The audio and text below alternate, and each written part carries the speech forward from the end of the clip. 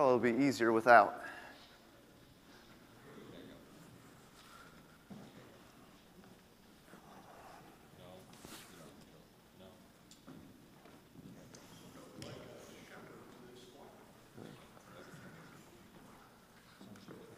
All right, good morning. So, we have a friend up here with me this morning. Everybody say, hi, Liam. It's a little weak. You okay with that? Okay, all right, it's fine. All right, good. So, for children's messages over the past almost 15 years that I've been here, I will often come dressed up as something. But I decided today we're going to dress someone else up because I just thought it would be fun. So we're going to start dressing Liam up here. Actually, Pastor, do you want to come help us with this? Yeah. Well, you know, I'm trying to keep you young, you know, keep you moving. Here, hold that for a second. All right. We're going to start with this. Okay. All right. So, Liam, here we go. We're gonna get this on you. Can you see? Oh, yeah. It really doesn't matter if you can see. You're not going anywhere anyway. So, yeah, there you go. Yeah. All right. So we're starting with that. Here we're gonna get this next. Okay. No. I want you to wait for a second here. Okay. Oh, good. Yeah, I know what I'm doing. It's right here. There we go. All right. We're gonna get this around here. There. Okay, so while I'm getting this on, what do you think we're dressing Liam up as? A superhero. It worked. They knew what it was. That's good. Well, I mean, you know, if there's no cape, I mean, I understand Edna mode, but, you know, we got to know what we're dressing him up as. Okay, good. That's right. Superhero. We got the cape. We got the mask. You know, most good superheroes have a symbol right here. So we're going to write right on his shirt. I'm just kidding. We're not going to do that, Liam. I was just playing with you. Okay, yeah, Pastor, that's probably good enough. Thank you for holding the cape. Do you want to stand here and like wave the cape? Okay, all right. So we have Super Liam. Okay, he's not just regular Liam anymore. He's super. Can you guys say that with me? Super Liam. Now, he's not really striking a very good superhero pose, though. Can you? All right. That's not bad. I like it. Okay. So we got Super Liam here. Does he look pretty good? We got one, yeah. We actually got a couple of shakes of the head. That's all right, though. That's all right. I mean, it is just a bath towel. Not anymore, though. It's a cape. All right. Have any of you dressed up like a superhero before, like this? You have? Okay, we have a couple. Willow's saying no, but you have before. Maybe at school or daycare. I know you did at daycare before. Dressed up like a superhero with a mask and a cape. Were you ready to save the day? Yes? At least one of you was. She's just saying yes to everything this morning. That's okay. Yeah. It's fun to pretend to be a superhero, isn't it? To pretend you can swoop in and save the day. Maybe some of you have thought about how you'd like to be a superhero before. Willow and I had a conversation just the other day how she wishes she could be a superhero before. Liam, have you ever wanted to be a superhero before? Maybe when I was littler. Maybe when you were littler? Well, now you are! Super Liam! All right, good, yeah. It's exciting to think about superheroes, and I mean, at this point, probably you all know, I like superheroes. I like superhero movies and stories. One of the things I like about superheroes is when they come to save the day, they step between the danger, between the bad guys and the people needing to be saved, the people that can't save themselves, right? Because that's what a superhero does. They step between the bad guys, between the danger, and the people needing to be saved. Well, Pastor is going to be telling us about a real superhero this morning, okay? Didn't wear a bath towel cape, didn't wear a mask, but did have superpowers. You probably know who I'm talking about, don't you? Who am I talking about? Jesus. That's right. It's not a trick question. It's Jesus. And when he came to earth as a human, and he died on the cross, he put himself between the sin and the danger and the death and us. The Bible says the Good Shepherd, that's kind of his superhero name, isn't it? The Good Shepherd. The Good Shepherd lays down his life for his sheep. And that's what Jesus did. He laid down his life for his sheep, all of you. Jesus was and is the ultimate superhero. Jesus saved the day. And you know what? He wants you to save the day too. You don't have to put on a bath towel cape or a superhero mask. It's kind of sliding down. You can't really see anymore, can you? Yeah. But he wants you to go to your friends and your neighbors and to tell them about him and about the good news of his death on the cross and his rising on Easter to save their day. You get to be a superhero just like Jesus. Thanks for dressing up like a superhero for us, Liam. Appreciate that. Do you think they can be superheroes and share Jesus with others? Yeah. I think so too. All right, I hope you listen as Pastor tells us more about the Good Shepherd. But for now, let's pray. Will you pray with me? Dear Jesus, thank you for being our superhero. Help us to share you and your love and your good news with others to save the day. We love you. Amen. All right, you can go back and sit back down with your families.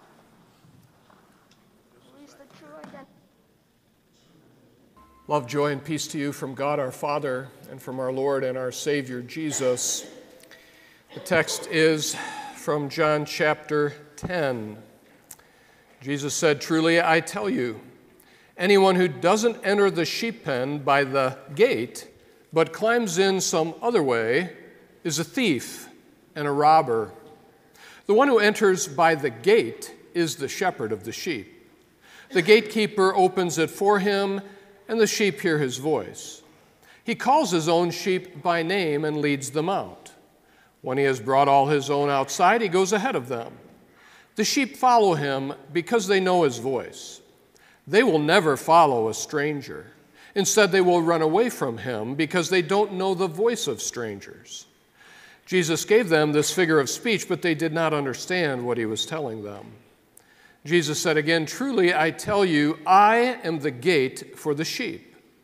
All who came before me are thieves and robbers, but the sheep didn't listen to them. I am the gate. If anyone enters by me, he will be saved and will come in and go out and find pasture. A thief comes only to steal and kill and destroy. I have come so they may have life and have it in abundance. I am the good shepherd.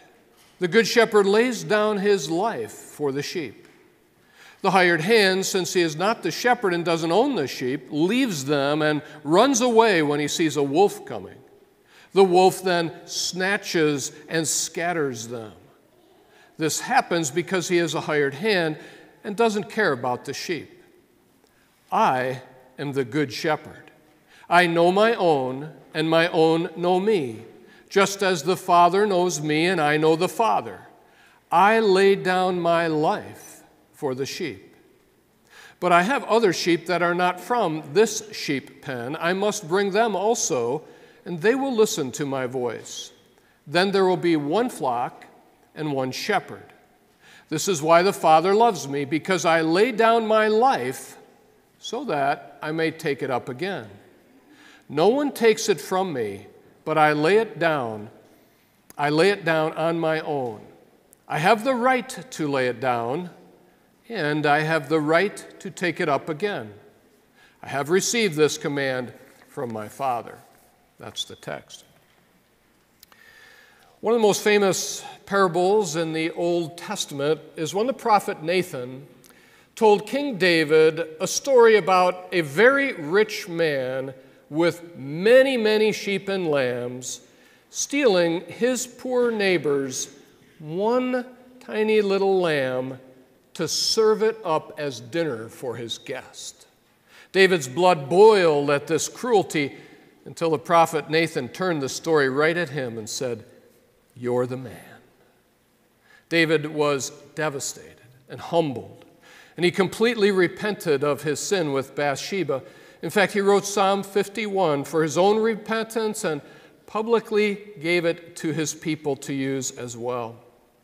Of course, a parable about a lamb would have brought David back to his past as a shepherd taking care of little lambs, and to one of the greatest pieces of literature ever written, Psalm 23, that King David wrote as well.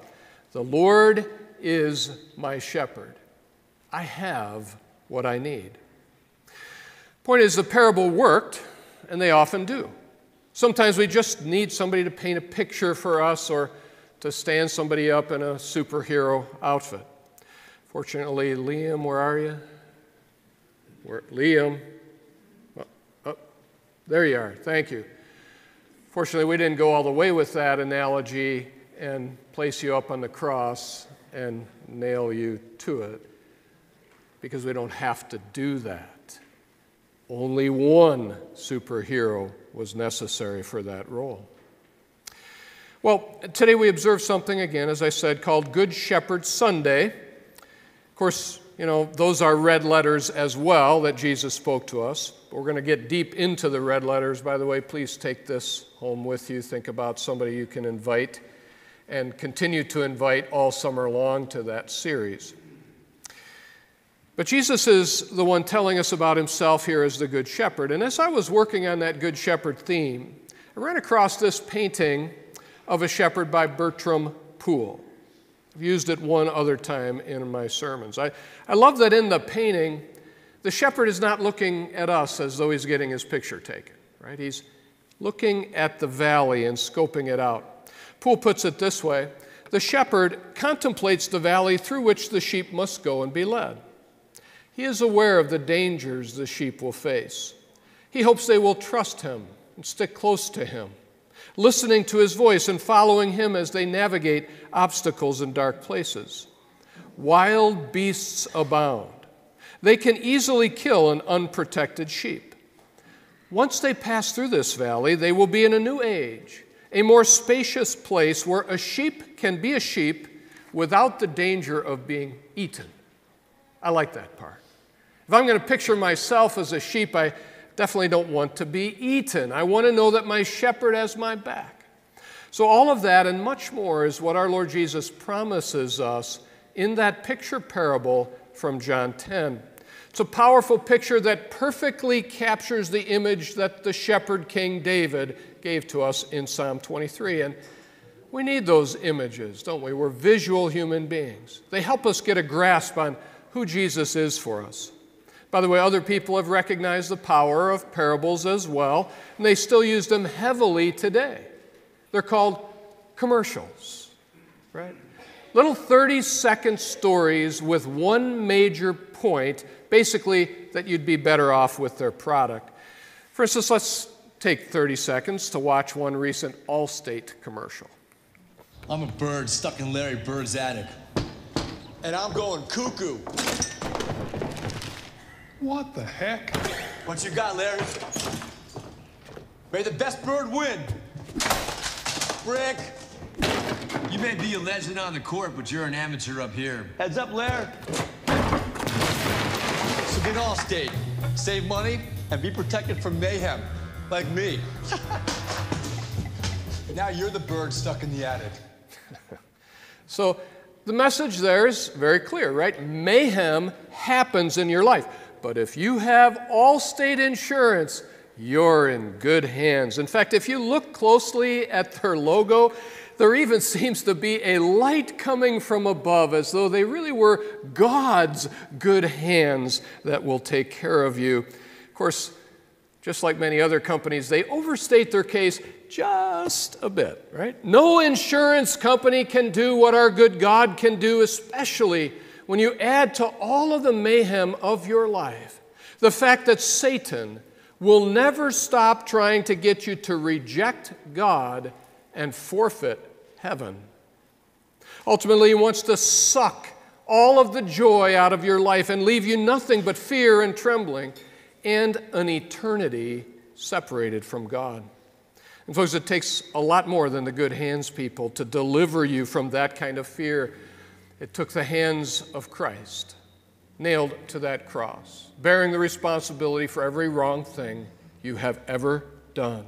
It took the stone rolled away on Easter morning, proving that Christ has conquered sin and death and the power of Satan by his resurrection. He is risen. Yeah, wow, that was lame. He is risen. He is risen indeed. Hallelujah. Knowing all about the coming cross and the open tomb, knowing all he was going to do for us, Jesus said, "Truly, I tell you, I am the gate for the sheep." As always, when Jesus speaks, he cuts through all the nonsense and the really dumb ideas people have about life and eternal life. He says basically, folks, please face it, you are not saber-toothed tigers. You are not sharks. Didn't I see somebody with a shark tie this morning? Was that Luke? He does have a shark tie. I thought so, yeah. Little Luke, not the bigger Luke. You're not a shark. You're a sheep with all that implies. You need a shepherd. In fact, the only way you go through life for the abundant life is to go through the gate, through Jesus, the Good Shepherd. Again, we've heard it many times, but not too many times. Jesus said a thief comes, the thief, Satan, comes only to steal and kill and destroy. I have come so that they may have life and have it in abundance. Again, for sheep, the only way to have an abundant life is to be connected to their shepherd. For us, it's putting ourselves into the nail-scarred hands of our good shepherd. Because we don't get to stay in this sanctuary forever, somewhat protected from sinful people who will hurt us. Even if we tried, we'd find that the evil one sneaks in here as well. Followers of Christ do not live in some sort of fairy tale land isolated from Satan and his attacks. And, we also are always pure and righteous. It's just not going to be that way. Philip Keller writes in his timeless little book, I put some of them out there for you. If you haven't taken one yet, feel free. It's one that I like to give out. He writes about how we get to good pasture. He says, often we get an erroneous idea about how this takes place. It is as though we imagine we could be airlifted onto higher ground. On the rough trail of the Christian life, this is not so. As with ordinary sheep management, so with God's people, one only gains higher ground by climbing up through the valleys. Let's be honest. Some of the valleys we're in right now are pretty deep. In our personal lives, and as we try to navigate the current moral collapse of our culture. For instance, 2 years ago, we tried to warn our state about what we were voting on with Prop 3, abortion, right up to the moment of birth, and for our young girls at any age with no parental consent. Again, the transing of our young people at any age with no parental consent, and no consequences for those who do those things to our children.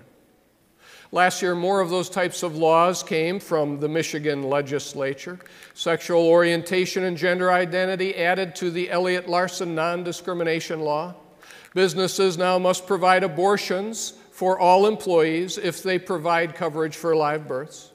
There's a ban on conversion therapy, so-called, of minors. Mental health professionals can no longer counsel boys to stay boys and girls to stay girls, or to try to curb their sexual inclinations in any way. Hate speech law now includes also sexual orientation and gender identity. That's the one that could put me in jail if my speech, even from the pulpit, causes an LGBTQ plus person to feel terrorized, frightened, or threatened. Because with all these laws, they've taken away any religious exemption from them. Folks, all human beings, we are called to love all human beings. I do love all human beings. But God has never called us to love all human doings. And I will not do that in my personal life or from the pulpit. This year, Michigan will likely pass a death with dignity law legalizing euthanasia in the same state that imprisoned Jack Kevorkian for doing that years ago. Medical assistance in dying, it's also called, which Canada has extended even to their young people. Doesn't that sound nice, though? Assistance, medical assistance. They're not killing you, they're just providing assistance. Not at all as though they're rejecting the sanctity of life and the acknowledgement that God is our Creator and we're accountable to Him. Folks, please don't misunderstand. I don't want to bring politics into the pulpit, and I really am not doing that. I am talking to you about the Word of God and those who are creating laws against that Word. We follow our Good Shepherd.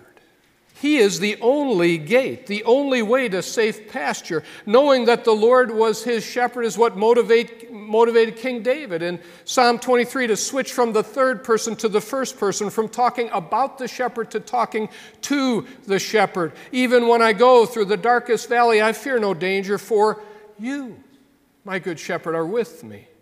Your rod and your staff, they comfort me. Martin Luther put it this way: the Christian life consists in a growing confidence in God and a diminishing confidence in oneself. That's the way to a life without fear. Jesus calls us to go through the valley, but he has promised to go with us. And that makes all the difference. It's an old gospel song you've probably heard at some point, probably from me as well. It goes like this. You gotta walk that lonesome valley. You gotta walk it by yourself. Oh, nobody else can walk it for you. You gotta walk it by yourself. Nobody wants to join in on that. That's basically the whole song. With Father had to walk it, and Mother had to walk it, and you have to walk it by yourself. You know, it's a catchy tune. You can easily find yourself humming it after you hear it, but for the life of me, I cannot imagine how that ever would have made it into a gospel song category, because it is the farthest thing from the gospel you could possibly have. It's a dark, dismal, depressing picture that is the exact opposite of what Jesus tells us in Psalm 10 and of that great Psalm 23. We do not have to walk the lonesome valley of death or any other lonesome valley by ourselves. When Jesus is your good shepherd, your friend, your risen Lord, everywhere you go, you can say, and you can say directly to him, even when I go through the darkest valley, I fear no danger, for you are with me. Let's go to him now. Lord Jesus, thank you for walking through that valley of death before us, for your sacrifice on the cross, and for the victory of your resurrection that has become our victory. Help us to walk with you as we go through the valleys of our lives, and move us to invite others to join us in that journey. Amen. May the peace of God, which passes even our ability to understand it, keep your hearts and your minds through faith in Christ Jesus, our good shepherd. Amen.